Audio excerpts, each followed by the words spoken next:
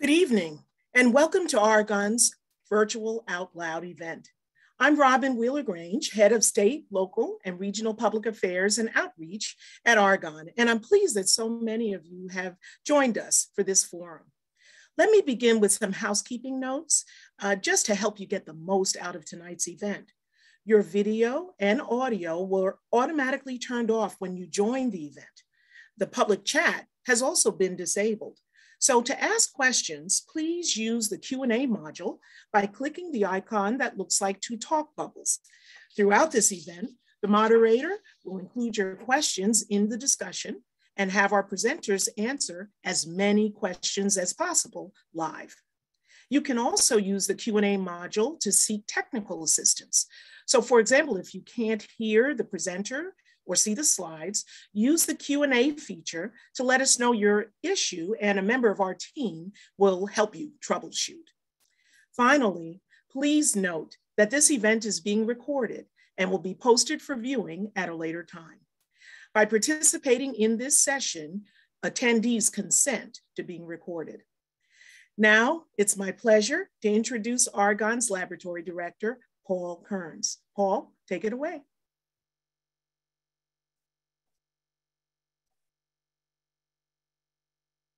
Oh, Paul, you're muted. Sorry about that. Thank you for letting me know. Welcome to our virtual OutLoud lecture. Thank you very much, Robin. I'm Paul Kearns, and I have the honor of leading Argonne National Laboratory. This year, Argonne is celebrating its 75th anniversary. In 1946, we were established with a research focus on nuclear energy. Today, Argonne is distinguished as a national laboratory by the breadth, depth, and impact of our multidisciplinary research. We accelerate the science that drives U.S. prosperity and security. But tonight, for our last Out Loud of the year, we thought we'd go back to the future. We will discuss our founding mission and its legacy and the fascinating research our scientists are doing with partners around the globe to advance nuclear science in a peaceful way today. So let's go back to the dawn of the atomic age at the very beginning of Argonne and nuclear energy. Argonne traces its roots to the Manhattan Project, the American-led R&D project of World War II. Under the Stagfield bleachers at the University of Chicago in 1942, physicist Enrico Fermi and his team achieved a key breakthrough by creating the world's first controlled, self-sustaining nuclear reaction. A year after the war, the federal government established Argonne with the founding mission of developing peaceful uses for nuclear power. Our mission continues at Argonne today with our participation in an international program that works to reduce the risk of nuclear proliferation. Although we don't have a DeLorean with a working flux capacitor like the one in the movie Back to the Future, we have created other forward-looking tools. Argonne leads in nuclear science because our lab developed some of the first experimental nuclear reactors. At Argonne West in Idaho, which was part of our lab for many years, but now is our sister lab, Idaho National Laboratory, we built the experimental reactor 1. It lit a string of just 4 light bulbs really to produce the world's first nuclear generated electricity in 1951. For several decades after that, we conducted groundbreaking research at the experimental boiling water reactor in Chicago Pile 5 in Illinois, while we built and operated the experimental reactor 2 in Idaho. Those reactors demonstrated principles still embodied in the design of advanced reactors today. Between 1965 and 1994, the experimental reactor 2 reached outputs of about 20 megawatts of electricity at full operation. That's enough to power about 2,000 homes. In 2020, Illinois' 6 nuclear power plants with 11 total reactors produced 58% of the state's electricity. The development of today's commercial nuclear reactors is based on the design concepts of these early reactors and the information produced from the reactor experiments conducted at Argonne. All reactors on our campus were to be decommissioned by 2004, but our research in this area continues, as we'll hear about this evening. To go into more detail about our fascinating work in this field, we'll engage in conversation with 3 of our leading nuclear scientists. John Stevens, a nuclear reactor physicist and senior nuclear engineer. Laura Jamison, I'm a material scientist and principal nuclear engineer, and Mark Williamson, director of Argonne's Chemical and Fuel Cycles Technology Division, who will moderate our discussion. We're grateful to have Mark, John, and Laura for being here with us this evening. Before I hand things over to Mark, I would like to thank all of you for attending our last OutLoud lecture for our 75th year. I personally appreciate having this opportunity to share Argonne's mission and success with you. With your support, we will continue to accelerate the science and technology that drive U.S. prosperity and security. Mark, can you please begin tonight's program? Thank you, Paul, for this opportunity, and good evening, everyone. When you think of nuclear science, what's the first thing that comes to mind? For many, it's likely the global concern about nuclear weapons getting into the wrong hands. But for Argonne nuclear engineers, nuclear science is about much, much more than that. Nuclear science is advancing solutions to meet global challenges in many ways. For example, nuclear power is a clean energy source, and it is the second largest source of low carbon electricity in the world behind hydropower. And the energy from nuclear power systems can be used in water desalination, thus providing a freshwater source for millions while avoiding the use of fossil fuels for the same purpose. Argonne's at the forefront of research and development in nuclear science, as demonstrated by the numerous activities taking place at the laboratory involving many science disciplines, including biology, environmental science, chemical and molecular engineering, transportation, and combustion research. All of this exciting work has its genesis in a controlled nuclear reaction. So how does that process work? In the fission process, an atom is bombarded by a neutron to produce an unstable nucleus at the core of the atom. The nucleus of that unstable atom fissions or splits into two or more smaller atoms, which are known as fission products. And the additional neutrons released during that process can initiate a sustained reaction of continuous fission.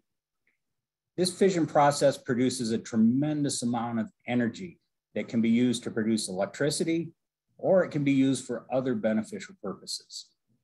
Tonight, we're going to have a robust conversation about the exciting and impactful nuclear science taking place at Argonne. Let's start by listening to a brief excerpt of an audio recording of our two presenters.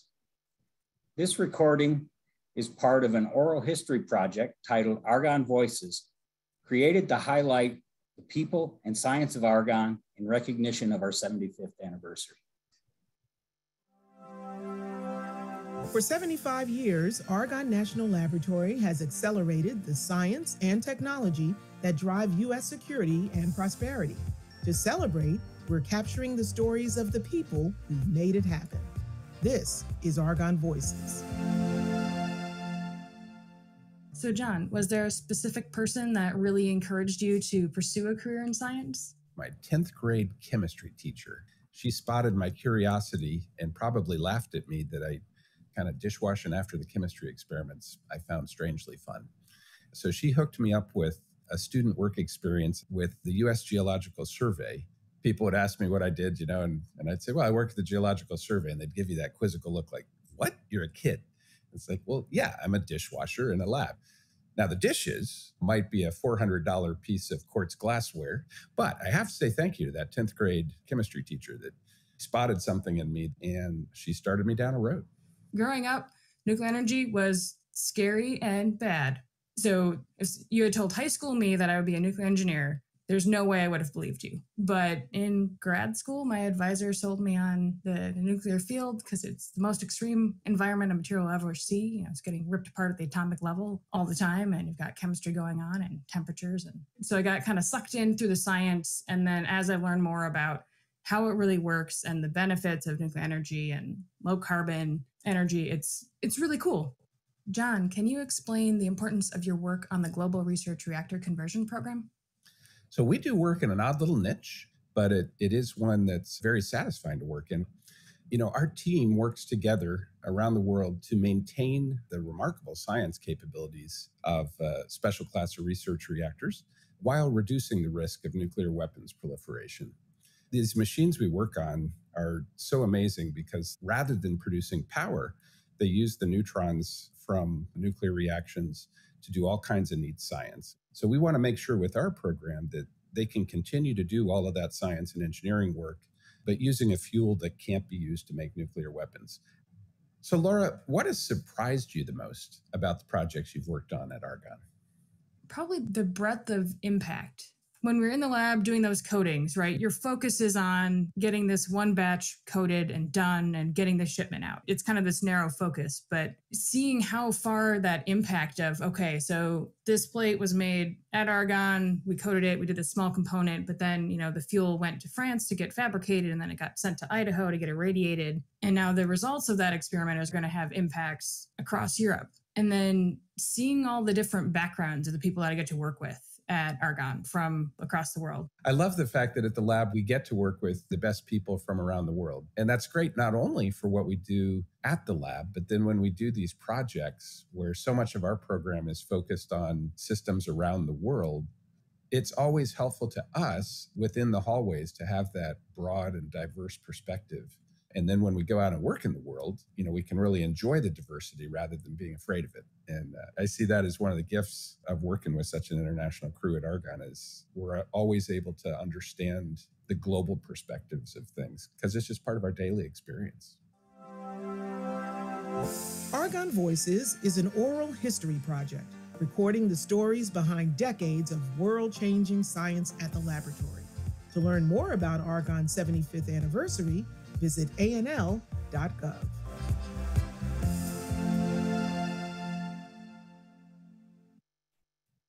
So let's meet the engineers behind those voices, John Stevens and Laura Jamison. John is a senior nuclear engineer and reactor physicist with 30 years of engineering experience. He leads the reactor material management program in the Nuclear Science and Engineering Division at Argonne, and he also leads an international project focused on nuclear reactor conversion. Laura is a principal engineer and a member of the fuel development department in the Chemical and Fuel Cycle Technologies Division at Argonne. She supports nuclear fuel development activities and performs research to support 2 nuclear reactor conversion programs. John and Laura are going to share a bit of information about their work, and then we'll move right into some conversation. John, would you start us off? Thank you, Mark, and thank you to all of you that have joined us this evening. I really appreciate the chance to talk about the work we do. We find it very enjoyable and impactful, and it's great to be able to share it with you. Next slide, please.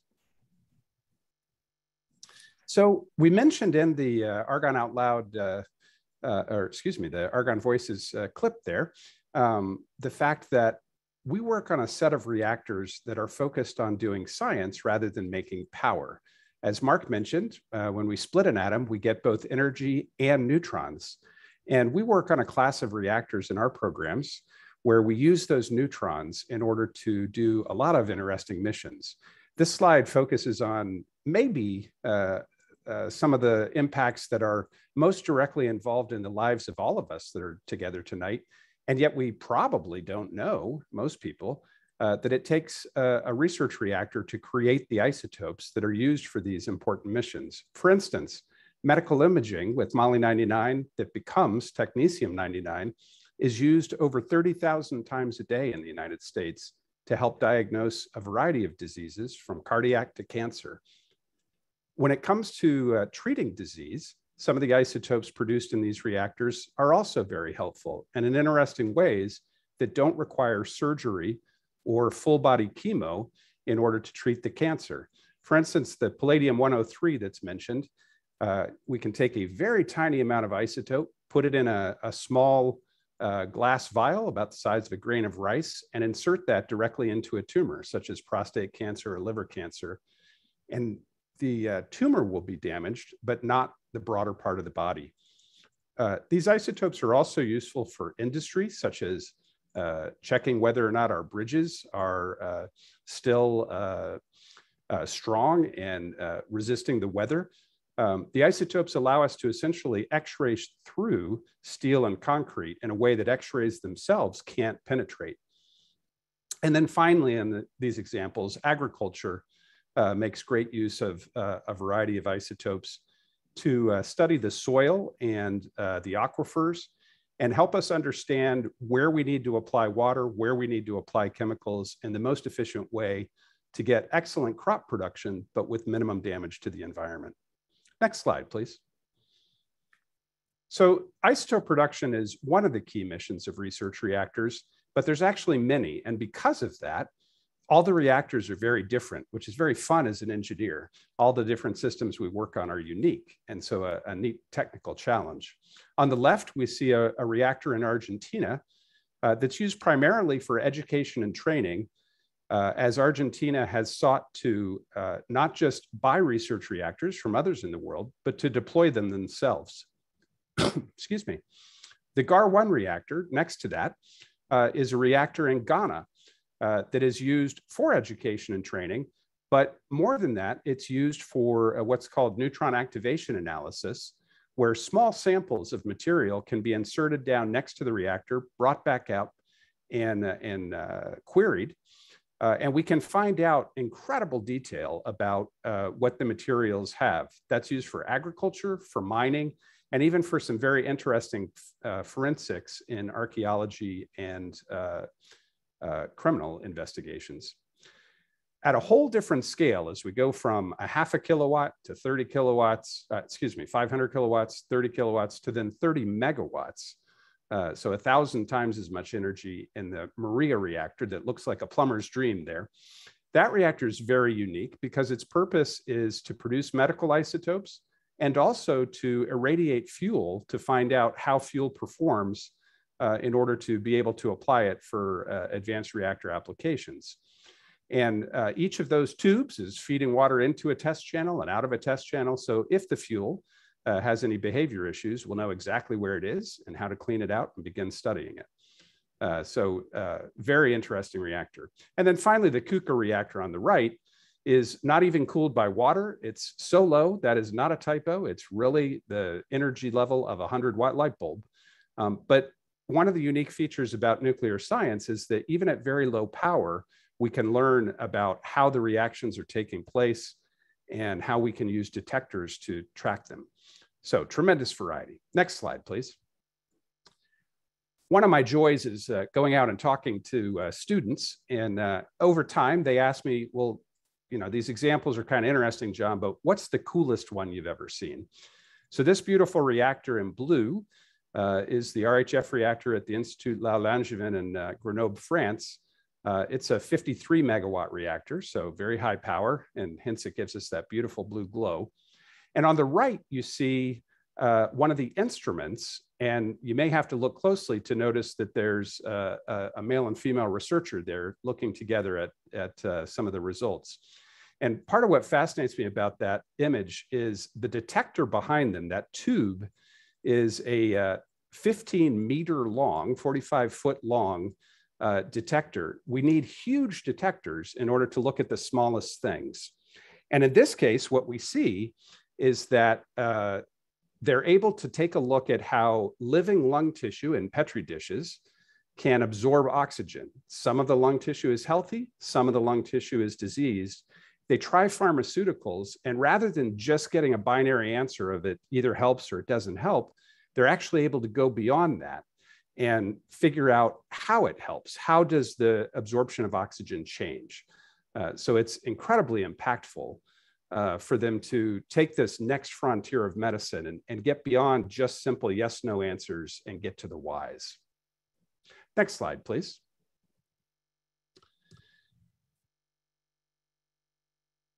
Thank you. So what does our program actually do? I'm showing you reactors around the world, not reactors that currently exist at Argonne, even though we had a hand in figuring out, especially through the CP5 that Paul mentioned, how research reactors should be built and deployed around the world. So back when these were done, and many of these reactors were deployed about the same time my parents deployed me, so in other words, they're getting old. Some have been deployed just in the last, since 2005 is one of the most recent, but most of them go back to the 60s. And at that time, we weren't worried about nuclear proliferation of weapons in the same way that we are today. So if you were only looking at the efficiency of the scientific mission without considering any misuse of the materials involved, it so happened that using high enriched uranium, the same material that could be used to make bombs, would make a good fuel. And so a number of reactors, about 150, were deployed around the world by us, and then the Russians, and then a few by China. And unfortunately, the fuel for those reactors could, if it got into the wrong hands, be used to make weapons. So in 1978, Argonne scientists and engineers figured out that, you know, we can clean up that issue. In the 70s, the notion of organized terrorist organizations had become sadly clear. And so it was determined by Argonne talking to the government that, hey, this is something we ought to do to change the fuel. And in this plot on the y-axis, you see what's euphemistically called the strategic value. What that means is the higher you go on that curve, the more useful the material is for weapons. And on the x-axis, you see what's the percentage enrichment of the fuel. And what we do is move from that upper right corner down to the sweet spot, where it so happens we can get excellent performance if we do our job right, and yet be of no real value to weapons at all. And so that's the program that we are talking about the most tonight. Next slide, please, and my last. So we've done this work since 1978. And one question that might be reasonable to ask is, aren't you done yet? Because each of the reactors is unique, and because the missions they do are so critical, we actually have been very careful as a program to develop the tools and technologies that allow us to work to keep that scientific mission while reducing the risk. Going from left to right, this shows the progress we've been able to make over the decades, and it has been strong. At first, we didn't have the fuels we need that Laura's going to talk more about. And so it was rather slow to get started. But then we got the first tranche of a new fuel that would allow us to meet mission. And so we got pretty good improvements as we go to the second image. And then after that fuel had been deployed, it got easier to deploy. And sadly, after 9/11, the world noticed how serious the terrorist threat could be. And so we began to put more money into buying that fuel and applying it in reactors around the world. So to date, we've been able to complete the job at 71 conversions and 32 shutdowns. We've finished whole continents. We do have work ahead of us. And so people like Laura are working really hard to make that happen. So I've kind of given you a programmatic overview of what we do. Laura's going to talk more about the actual technologies that we used in order to get the job done. Laura? Thanks, John. So yeah, John introduced a lot of the research reactors, and I'm going to start talking about the fuel. Next slide, please. So first, I'd like to talk about some of the facilities that we have at Argonne that enable us to do some of this research into new fuel systems. There's advanced coating labs, so we can actually make novel materials. At Atlas, there's a material radiation station, so that allows us to create changes in materials that simulate the damage that they would experience actually operating in a reactor. The IVM is one of my personal favorite pieces of equipment at Argonne, because I actually did a lot of my graduate work with it. It's a microscope that allows you to actually see the damage and see the change in the materials taking place. So you can use ions and simulate neutron damage, but you can actually see the different defects in the material forming at the same time. So usually you get a snapshot of before and after damage and changes in the materials. And in this case, we can actually see it evolve. And finally, the Advanced Materials Laboratory is next level capabilities that we're really excited about being established at APS as part of the upgrade. And that's going to actually allow us to start looking at higher activity, so more radioactive materials at the APS. So we could actually do some characterization of larger sections of material from a nuclear reactor itself. Next slide, please. So we talked a lot about research reactors, and here's a history of the development of research reactor fuel to kind of show you some of the challenge in converting all of these reactors. Initially, a lot of the fuels were high enriched uranium, so it's really efficient at producing neutrons. And depending on the particular scientific scope and mission of the research reactor, there was an evolution of fuel types. So you went from a metallic alloy to dispersion fuels. You have particles mixed in with the matrix. And then going through, once we started with the RERTR program, we needed to convert a lot of those reactors that were operating with this really efficient, high enriched uranium fuel, maintain the mission, but go to a lower enriched uranium fuel. In order to do that, we had to bump up the amount of uranium in the fuel system as a whole. So that led to developing even more fuel systems. One of them was a uranium silicide dispersion fuel, and two that are currently under development. Sorry, the drilling sound that you might be hearing is because I'm getting some Teams messages coming in on my phone. I apologize for that. So two of the fuels that we're currently developing are both uranium molybdenum alloy fuels. One of them is monolithic, so it's just a foil of material, and the other one is a U-moly dispersion fuel. Next slide, please. So I talked about U-moly dispersion fuel. The first image there is fuel particles in aluminum. So you take uranium molybdenum fuel, disperse them in aluminum. And although it works well for certain situations, we're trying to really get at those last couple of reactors that John mentioned in his slide that are challenging to convert. The second image shows a U-moly fuel particle in an aluminum matrix, and then which is the aluminum is the bright color, and then the very dark phase there is a pore. So what can happen is the uranium and the molybdenum can react with the aluminum that it's next to, create an interaction layer, which is that medium gray color, and then all the fission products that are produced can kind of go on together, form these really big bubbles, and then you end up resulting in really poor fuel performance. In order to mitigate that, one of the experiments that I worked on, which is Empire, was looking at applying a coating to those U-moly particles to really block that interaction between the matrix and the fuel particle. The image on the right shows a really zoomed in picture compared to the one on the left of showing the U-moly fuel particle, the coating, and the aluminum matrix. And this was actually irradiated at Atlas with ions instead, but at the very bottom, those two smaller pictures labeled uranium and aluminum.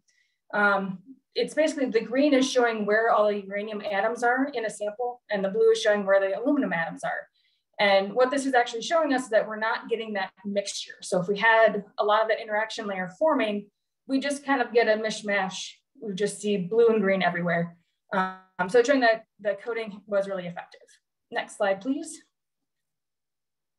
So I'm going to talk a little bit, step back a bit, and talk about different fabrication processes that we have at Argonne and walk through how to create a dispersion fuel plate.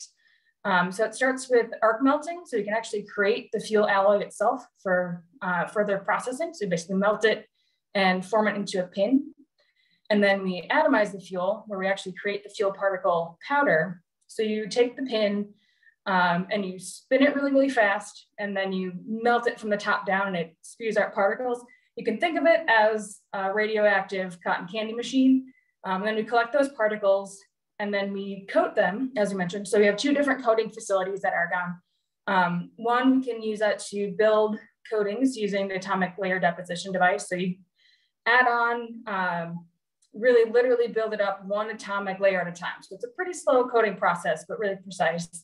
Another facility that we have is a physical vapor deposition device, and that you can get much thicker coating quicker, but may not be able to get into all the nooks and crannies that you can with atomic layer deposition.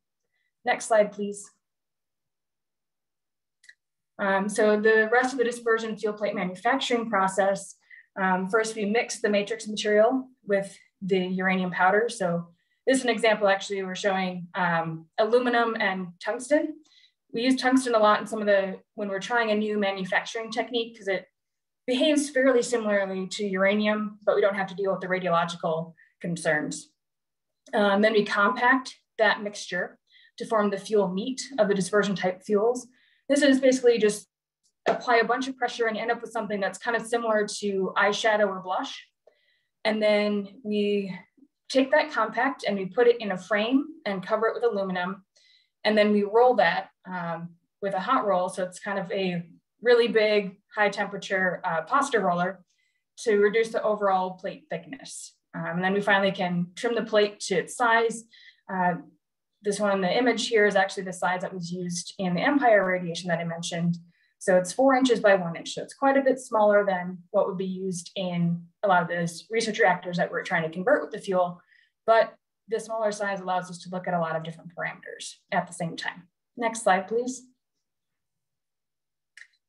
So lastly, I mentioned the Empire radiation experiment. I wanted to give a step back and take a look at really the number of people that are involved and the number of groups involved in making a global fuel fabrication effort specifically for the Empire experiment. So first, the fuel started at Y12, and that was sent to Carey. And then Carey made it into fuel particles, and then they sent that to SCK, CEN, and to Argonne. And those two facilities, so we coated the particles with the atomic layer deposition, so 1 layer at a time. And SCK, CEN used PVD. And this enabled us during the experiment to really compare how those two different coating techniques function, if they're work the same or not. From there, the particles were sent to Framatome, where they fabricated the vast majority of the fuel plates that went into the Empire experiment. From there, plates were sent from Framatome to INL, and Argonne actually made a couple of the plates that went into the Empire radiation experiment itself. And INL irradiated these fuel plates at the ATR. The experiment was successful. We didn't have any huge fuel performance issues, no leaking plates or anything like that. And we're currently working with a collaborative effort to analyze all the data that we've now gotten out of Empire. And with that, I'll turn it over to Mark.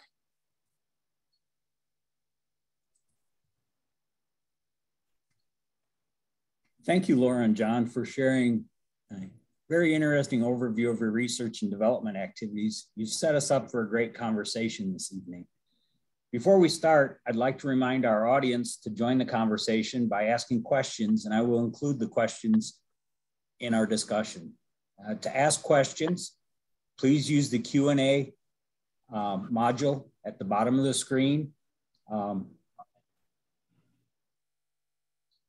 The two talk bubbles are the Q&A module. Our presenters will answer as many of those questions as we have time.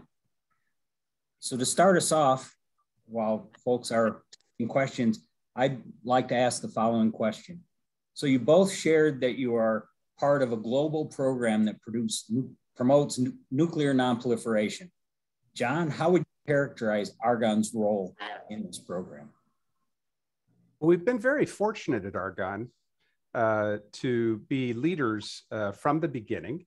In 1978, it was Argonne scientists and engineers that came up with the idea of converting the fuel of the reactors while still maintaining mission. They worked from the beginning then with partners at Oak Ridge down in Tennessee. But since that time, the way we've been able to succeed across the globe is by recruiting more and more partners. And while doing so, we have maintained the lead in what we call the reactor conversion aspect of helping people do the design work, the safety analysis, helping to make sure that the fuel that's being developed and fabricated is going to meet the needs, and then actually implementing the project. So helping people work through all of the supply chain details and regulatory approvals, et cetera, to get the job done. So we're the leaders of that. And there's now a total of 10 national laboratories. We're one of them that have pieces of the program where one of the things I love about the Department of Energy is they use the experts that they need to get jobs done. That makes me very happy as an engineer that likes to solve problems, and it also makes me very happy as a taxpayer. So we do have people from many labs contributing. The fuel irradiation work is led by our sister lab in Idaho, and the fuel fabrication work on development before it's ready to go out to industry is led by our sister lab at the Pacific Northwest Labs out in Washington State. Oh, thank you, John. Laura, anything you'd like to add? I think John pretty much covered our role pretty well. And then beyond just leading that, we are still involved in quite a bit of the other pieces of the conversion. So for USH PRR, so the US research reactors that we're working on converting, we've got the lead for the reactor conversion pillar. So those are the folks that I give them some of the fuel data, and they take that and figure out all the neutronics and thermal hydraulics, all of that fun science that's a little bit beyond my background, but they figure out how to make the reactor really work and make sure that we can maintain that performance. Yeah, thank you. So we have a question in the chat. What happens to the electrons during the fission process? John? So in the reactor, they pretty much get absorbed right away.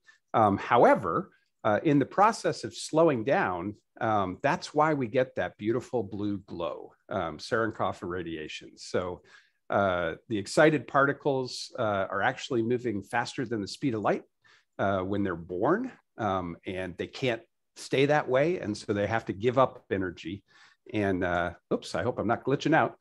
I must have insulted an electron by talking about that. They give off the energy in that beautiful blue glow. And I have to say, I guess one of the ways I know I'm a nuclear engineer is that is literally like the prettiest color I know. And so it's a pleasure to get to visit facilities and see that. Thank you, John. So Laura, I have a question for you about new reactor materials. Usually a new material or alloy is placed in a reactor for a long period of time, perhaps at the Advanced Test Reactor in Idaho or elsewhere. Is there any consideration using proton beams at similar energies, such as at Fermilab, that might expedite research into new materials? That's a great question. In particular, the proton beam we haven't used, but one of the things that we can do at Argonne is use ions to simulate the neutron damage. So rather than doing an experiment that might take a couple years in the reactor, and then you're having to deal with a highly radioactive fuel plate to do characterization, we can actually use ions, and we can get that same level of damage on the order of about a week. And then we don't actually end up with something that's any more radioactive than our starting fresh fuel. So then we can take that and use we don't have to work in a big hot cell or anything like that. We can use standard microscopy techniques to characterize it. Thank you. John, a question for you. If we are to eliminate fossil fuel as an energy source, we must have a major reliance on nuclear. However, current water-cooled nuclear technology is extremely expensive, and the regulatory requirements sometimes can seem almost like a nightmare. What are the innovations that will make nuclear simpler, safer, and far less expensive? Well, that's a great question. And I think there have been a prior OutLoud that talks about it. I hope it was recorded. It may not have been, because it I think was before the era of our Zoom calls here. But I'm so glad you asked the question. I live and work in a division like Mark's. We have 4 divisions at Argonne who are what I like to call our nuclear family, and we work across them. And many of our people are working not on the reactors we're sort of focusing on tonight for research and test reactors, but on energy systems. And so Argonne, since the beginning, has been a leader in liquid metal cooled reactors. So the EBR-1 reactor and the EBR-2 reactor showed that we can produce energy very efficiently by using liquid metal as a coolant instead of water. It also has some great safety attributes that allow a simpler system that will be as safe as the fleet that's performed so well, or even better. And so that is one of the sorts of reactors that are being considered, and one that Argonne has particular leadership in.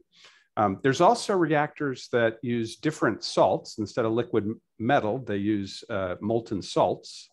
And those reactors are being pursued. Other laboratories have had the lead design role.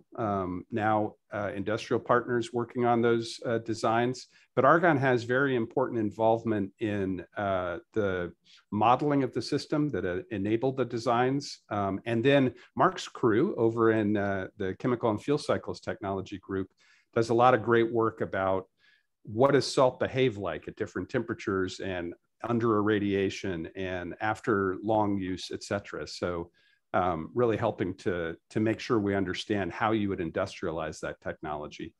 And then there's also gas-cooled reactors where helium is used as the coolant. And they have some resemblance to the notion of a turbine used in a natural gas plant where the heat is coming from nuclear instead of coming from combustion of gas. And you then run the heated helium through the turbine. So those are several technologies replacing water. There is also work going on to have the next generation of water reactors made in a more modular and more factory-built pieces instead of on-site pieces, simpler systems. And Argonne is involved in all of these types of efforts in addition to the work we do in research and test reactors. Thank you, John. Great response. Thank you. Laura, there's a question asking if you could explain a little bit more about why is the fuel coated, what are the benefits, and how does it improve the performance? Great question. So as I was mentioning in the talk, so we have the fuel particles in a matrix, and we like the dispersion fuels, they can be easier to manufacture. So if you get fuels that need to be a particular shape, dispersion fuels can kind of lend itself a little bit easier to that technique. But what was discovered in earlier experiments when they were irradiating that fuel in a couple of different test reactors was that there's a lot of interaction that happened between the aluminum matrix and the UMOLI. And what ends up happening is because of the particular characteristics of that interaction layer, it can lead to an accumulation of fission gases, and then you get lower thermal conductivity. So then your plate temperature starts going up. In the absolute worst case scenario, which only happened a couple times, but the fission gases accumulated so much that it actually, instead of being a nice flat plate like this, it pillowed and formed like that, which is not ideal if you're wanting to take your fuel out ever again. So we add in the coating there to basically provide a barrier between the aluminum matrix and the UMOLI fuel. So it can prevent those atoms from really interacting with each other, so you can prevent the formation of that additional phase that can lead to all those different fuel performance problems. And Laura, I think many have an understanding of nuclear fuel in rods, long rods, pellets, or metal slugs. Can you say a little bit about research reactor fuel? You touched on it a little bit in terms of plates, but could you say a little bit more about configuration? Yeah, that's actually one of the other really interesting things about research reactors. So you do have some that are just in rods, similar to some of the power reactors. There's plates, as I mentioned. Those plates can be curved. Some reactors even they'll have concentric circles. So they'll have cylinders going down, and then they'll have concentric rings of those. Those rings can either be circular, hexagonal. I think there's some square ones. So there's, even once we get the fuel system figured out, there's then the manufacturing challenge of, okay, we know this fuel will at least perform well, but now how do we make the same shape so that, the reactors don't really want to change out their entire core just to convert. So we've got to really maintain their ability to use their reactor that way as well. Thank you. Thank you. John, a question, an important question dealing with nuclear systems. And I imagine it comes up quite often with converting research reactors. what's the status of storing the nuclear waste? What do you do with the fuel that's taken back?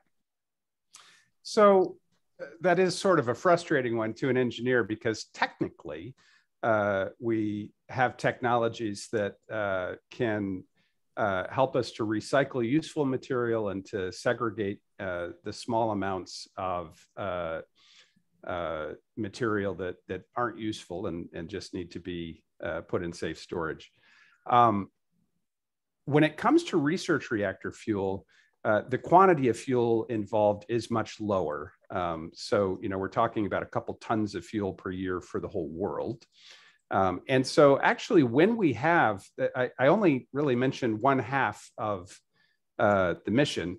Sometimes it comes up in Q&A actually, that we really focus at Argonne mostly on converting the reactor to use the LEU fuel. Well, that implies that the HEU fuel you used to use is there, and we actually don't want to just leave it in storage all around the world. We bring it home to the country of origin. So part of the international cooperation, if the US is the one who sent out the weapons usable material, we're going to take it back. If Russia did it, they take it back. And then in our most recent conversions in Africa, where China had exported a few reactors, small quantities, but they took it back. So the idea is we take it back. And in that case, we actually have been able, because we do need to make sure that that weapons usable material is not going to be used by weapons. Even the rest of the world reminds us that we ought to do that ourselves. So we actually have recycled that material to be able to then be used for power production at the low levels. I do want to point out, power reactors have never used this enrichment of fuel. At the plants in the US, 100 plus that are producing power for us, they all use fuel that's of no weapons value. So that is an important distinction. So I hope that answers the question. We do know how to store it. The quantities are very small. So even in the case of our power fleet, the footprint required is on the order of the size of a football field and, tens of meters deep. So when you think about how much energy we get out of the nuclear fission, the amount of material it takes to create that energy is much, much smaller than when we think of combustion, because of the fact that we kind of get a 1,000,000-to-1 advantage in the amount of energy by splitting an atom compared to burning one. I hope that's a somewhat helpful answer. Yes, thank you. That was a very good answer. So I'll leave you to decide who will answer this, but have all the US university research reactors been converted to low enriched uranium? Do you want me to take that, Laura, or you want to? Go ahead. Okay, I can share. So most of them have, but there are a couple that are being tricky. So they're higher power reactors. So we're still working on converting those. I actually mentioned that when with the lead for the RC pillar, that does actually include some research reactors at universities. So there's one at MIT and there's one at Missouri, Rolla. Yeah, I'm sorry, yep. Not Rolla, Missouri, Columbia, forgive me. Columbia, yeah. Yeah. And those are really remarkable machines, especially, I don't want to not highlight MIT, especially since my direct boss is an MIT grad, but the MER reactor, I must say, is one of my favorites because it is the most important isotope producer for medicine and industrial applications in the US, and one of the very best in the world. MIT does tremendous science for materials science and some other work that's very important. But you might have been able to tell from my presentation, the medical connection of isotopes is a particular passion of mine, so I love MER. We have converted 28 reactors in the US. So we have led by example in this program around the globe, and it's one of the reasons that we've been able to form those partnerships with countries, even countries that we didn't have particularly friendly relationships with, because we were asking them to do something that we had already done at home. And it made it a much more compelling argument. So John, you've teed up the next question perfectly for me. As we're converting reactors from the HEU to the LEU fuel, Are there political issues that have slowed down or blocked the progress? And can you say a few words about that?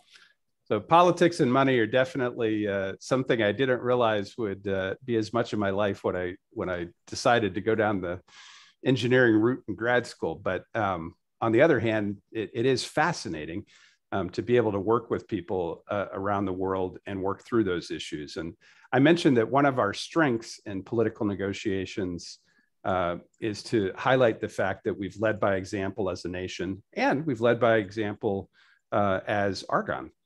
We have core values at Argonne that we're very proud of, and one of them is respect. One is impact, and I think we're certainly doing that by preserving mission and by reducing the risk of nuclear weapons. But I'm also really pleased to work where the value of respect is so important. We need to understand why the nation that we are talking to has their nuclear science and their aspirations of what to do with it. For the institution that operates the reactor, we have to be mindful of any disruptions that might put them in a difficult position for securing their funding, et cetera. And of course, their people are top-notch people, and they want to stay that way. So they want their equipment to continue to function at the highest level. And then for the whole supply chain, we have to respect the fact that as we change people from one fuel to another, there's a global supply chain that, we want to make sure we look at our interests, but we also want to continue to be able to build partnerships by respecting those different partnerships that already exist in the world. So I think it's been important to have all of those as we work through the political challenges. And then there's the financial challenge that also has politics behind it. Here in the US, we are an important player in terms of doing a lot of the R&D that enables this work. But then we're joined by countries around the world through the International Atomic Energy Agency, or by just individual donor countries like the UK or Sweden or Norway, who will pitch in and buy an entire new core for a reactor elsewhere in the world or such. So there's politics behind lining up the money as well. But we have been able to work through that. And of course, that's one of the reasons that we work in partnership with our feds. The actual government employees that we work with are mostly not scientists. They're mostly political scientists. And they've been trained in foreign affairs and trained in the political science, so that together we show up at the table with the right mix of skills, both from different technical disciplines and then with the very important expertise in the politics. And I should say, beyond the DOE, we work with the broader government. The State Department has been absolutely instrumental to getting all these partnerships to both start and function to success along the way. Mark, we have 5 minutes left for Q&A. Thank you, Robin. Laura, John brought up the Argonne core values: impact, safety, respect, integrity, teamwork. How does incorporating these core values in your work provide the foundation for advancing the science? One of the big ones is definitely safety. So I mentioned, we're fabricating fuel. So we've got uranium and radiological concerns. So we have to make sure that we're operating that safely. In addition, we do have large fabrication equipment. So you've got to be aware of that and have the proper work planning control in place to make sure everyone stays safe while we're doing that. Another really instrumental one is teamwork, and that's both at Argonne and globally. So at Argonne, I can't do my work without the support of technicians that are helping keep my equipment running, health physics technicians that make sure that all the controls that we put in place are still operating the same, and that we can handle everything safely. My colleagues. And then externally, we're working with collaborators around the world and within the US to analyze all this data that's being gathered. So forming that camaraderie and be able to really talk with someone is really important, to be able to just kind of get down to brass tacks, look at the data, and be able to dig in. So teamwork's definitely across the board been a really impactful one of the core values. Thank you. Thank you. So final question along personal reflection. So John and Laura, your work is at the forefront of a global program to reduce the risk of nuclear proliferation. What does it mean to you to know that your efforts are literally creating a safer world? John? You know, I consider myself really almost unbelievably fortunate to get to work in this and with the people I get to work with, because the idea of, as a nerd, you know, helping enable other people to do the science that is going to diagnose illness and treat illness and keep our bridges standing and help our agriculture and mining, that kind of impact is something that, you know, engineers exist to solve problems, and to be able to leverage our individual effort and help other people around the world solve those problems is great. But I'm also a dad, and I want to make sure that the world that comes along for my grandkids and beyond is one that has less risk of what I grew up with. I'm old enough to remember our very deep fears of nuclear Armageddon. And it didn't get prettier when we saw the terrorist attacks of 9/11 and such. And I know that we are making a real difference. And by removing HEU from civilian commerce, not having to ship it around the world and be transported, we really are helping reduce the risk of those weapons. Thank you. Laura, thoughts? Yeah, it's really nice getting that question, because I think sometimes, or often, I can get real focused on, okay, I need to complete this specific experiment, and I don't take a second to like step back and look at that bigger impact. The fact that I'm able to be involved in a project that has such a huge impact globally is just, it's really cool. It's so interesting to be able to be involved in it. And it's really exciting to be able to say that, yeah, making the world a better place. Thank you. Thank you both. Our time has run out. I want to thank you both again, as well as our virtual audience, for engaging in this conversation. Our audience questions have been thought-provoking, and your perspectives have been very insightful. So thank you both, and I'll turn it over to Robin. Thank you so much, Mark. We've come to the end of our forum, but before we close, I'd like to thank you, Mark. I'd like to thank Paul, John, and Laura for sharing your insights with us. It really has been a wonderful conversation. And the members of our virtual audience, I want to thank you as well for attending and for your thoughtful questions. This event has been recorded and will be emailed to you for listening again and for sharing with your friends and family and colleagues. I'd also like to encourage you to take a listen to some of our other fascinating conversations that are part of our Argonne Voices oral history series. Just visit our website and in the search box, type Argonne Voices. We hope you've enjoyed this last Out Loud for the year. We have some terrific programs and topics lined up for you next year. And so we hope you'll join us, and we hope you'll look out for the evites that will come your way. But until then, be well and have a good night.